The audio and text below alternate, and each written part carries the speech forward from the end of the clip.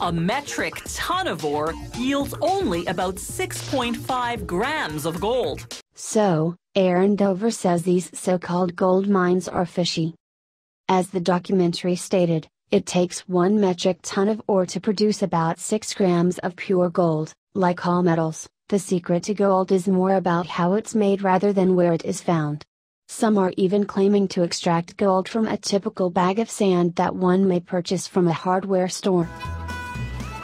I don't know if you can see it, there's a nice flake right there.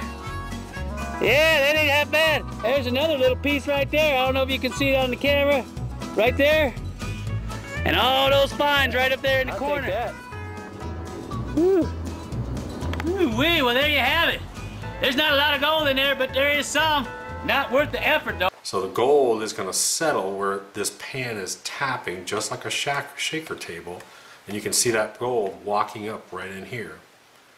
So really what we're doing is, this gold in here, maybe I ran 2,000 pounds of dirt through our monster hog. And we catch a ton of fine gold in that thing. It looks like dirt, but muck is actually gold ore. Maybe this dirt that gold can be extracted from is nothing special. And I know that that's iron. Hear that? So what I'm going to do, I'm going to take another sample. But what I'm going to do is what's called a soil sample. I'm going to take areas where heavy iron concentrations are sitting on top of this bedrock right here. And then I'm going to put in the bags and number them like I showed you. And then I'll go back and then I'll hand pan them and see if I got any gold, some fine gold from it that's coming off that load. There's that black sand, let me see. There we go. There we go. Oh, I see something floating on, see what I mean? Gold, woo! Look at that. It's ironic, but gold is around us everywhere. It's in the soil in our backyards. It's in these rocks here in the riverbeds. But the problem is, it's in very small amounts. In these rocks, the gold may be at 1 part per billion. Modern scientists suggest gold has extraterrestrial origins older than the Earth itself, but I'm not so sure. Physicists discovered that this ultimate metal was created in outer space, long before planet Earth existed. Cool story, bro, but we all know outer space is likely to be some major bullshit.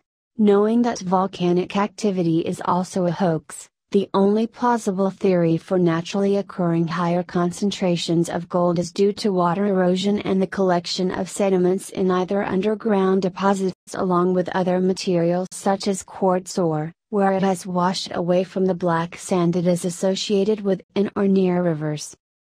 While ore material may look similar, the concentrations or grade of ore within the material are different.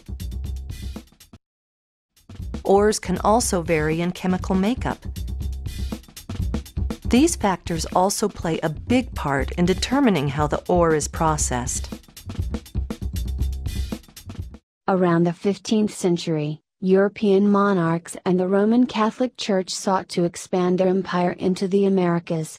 Although legend says they were searching for gold, it is more likely they took control of indigenous lands and populations to produce gold. Regardless of source material quality, getting the gold out is lots of work. Before modern machinery, it was imperative for those who wanted to produce gold to find the best sources of raw material.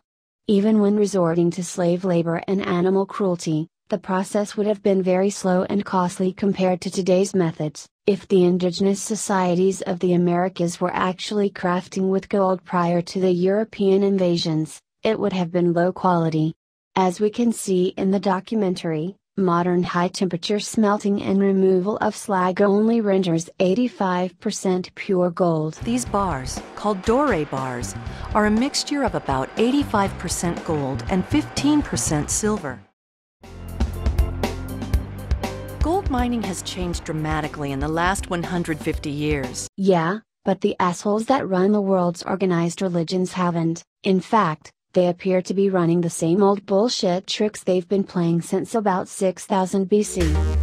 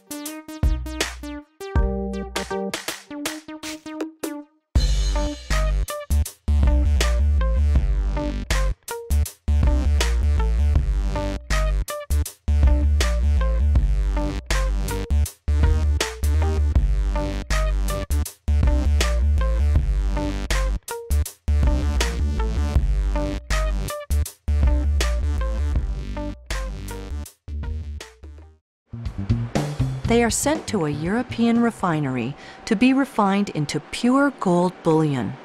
European refinery? I wonder why the gold has to be taken so far away to be refined. In Europe, to this day, there are lodges that have alchemy labs in them, and the interest in alchemy has started to increase substantially amongst lodges in the United States, particularly of the traditional observance variety. We find alchemy being mentioned in the earliest texts of human civilization. We find alchemy incorporated later on into the Gothic cathedrals of Europe. Some people have speculated that the Knights Templar themselves were students in studying alchemy and inherited these texts from the Muslims of the Holy Land during the Crusades, and people like the Druze and the Sufis and the Sabians. But alchemy is certainly no joke. The alchemists kept some interesting secrets. One of those secrets was harnessing electricity from the air with the use of tall spires and plated domes. In my previous videos I've showed that loads of tall structures are actually atmospheric electrical masts. But that includes a lot of the structures that you think are old historical relics, like, you know, very, very tall cathedral spires. Unfortunately, it seems the old alchemists could not think of much use for electricity other than electrolysis of precious metals. Basically, the monarchs and religious leaders held a monopoly on this technique and certainly have the gold to show for it. The Feynman lectures on atmospheric electricity demonstrate an electrical pressure differential that increases the higher one goes in the atmosphere. By raising a tall spire or a conductive dome into the air while making sure it remains insulated from the ground, a serious differential can occur when linked to batteries, capacitors, or a grounded conductor, therefore providing usable electrical current. It seems to be no wonder that metals such as gold and silver were held to have spiritual-like qualities. It took a mysterious power harnessed from the sky to effectively separate them from the alloy known as electrum. Other methods like salt cementation are not very effective, and although history suggests that the process of electrolysis was not understood until the 18th century, that is likely a lie, and a privileged few kept this secret technology for thousands of years. Long-lost legends tell us women were made to cover their hair inside places of worship because the electrical charge certain domes or spires created would cause long hair to be raised into the air. Although it may seem strange, churches doubled as scientific laboratories. Even to this day, major religious organizations like the Catholic Church even maintain state-of-the-art facilities. For the longest time, European universities also remained in the hands of the clergy. Perhaps this occult knowledge goes back to a common source from the ancient Hindu religion. The Indian concept of Dyaspita is not unlike other theological conceptions of a chief sky god featured in Judaism, Gnosticism, Greco-Roman, and even Norse mythology. Sanskrit is thought to be the origin of so-called Indo-European language, and likely religion and technology followed the language into the Middle East and Europe. So basically, whether it's Judaism, Catholicism, Greek Orthodoxy, Islam, Hinduism, Freemasonry, or even Buddhism, it seems to share common origins from the Indian subcontinent, and remains to this day, run by an elite inner circle that doesn't really share real information with the sheep-like herds of worshippers they control. When clergy are worth millions of dollars, you must ask yourself, how the fuck does one get rich being a priest? And with all the poor and suffering people, do they really even believe in their own teachings? They do love to flaunt their gold though.